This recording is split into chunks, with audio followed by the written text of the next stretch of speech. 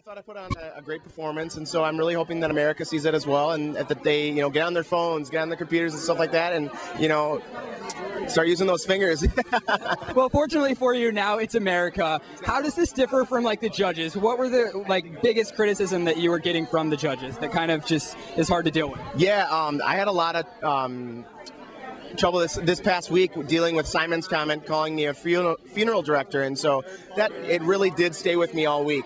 But I brought that into rehearsals, and I really was focused on that, and also obviously appealing to America and whatnot as well.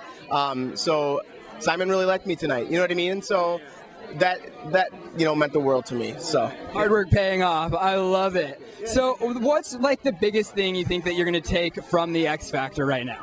Oh man, I'm constantly growing every single day. I mean, these long hours and everything that people don't see and what they do see, it's truly paying off because I'm learning and growing from this whole thing, and it's just awesome. So every day I'm learning something new. Was there anything embarrassing that happened? Because I know on a show with so many cameras and so much pressure, there has to be crazy, just hectic. Is there anything embarrassing or crazy?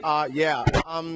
So there's a mirror backstage, and I saw the mirror, and so I went up to it. I was like, okay, and I'm like, woo!